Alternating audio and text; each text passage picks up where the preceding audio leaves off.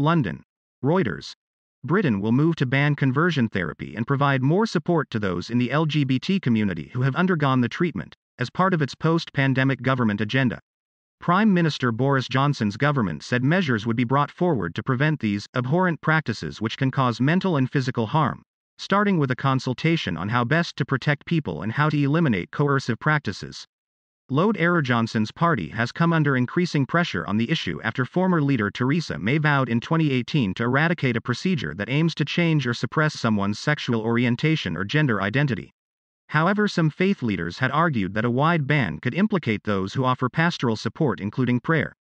Setting out the new parliamentary agenda in a briefing document alongside the Queen's speech, the government said, "We will ensure medical professionals, religious leaders, teachers and parents can continue to be able to have open and honest conversations with people." A 2017 national LGBT survey found that 5% of those who responded reported being ordered, and 2% reported having undergone conversion therapy. In more than half of the cases, the therapy was offered or conducted by faith organizations. Reporting by Kate Holton. Editing by Andrew McCaskill.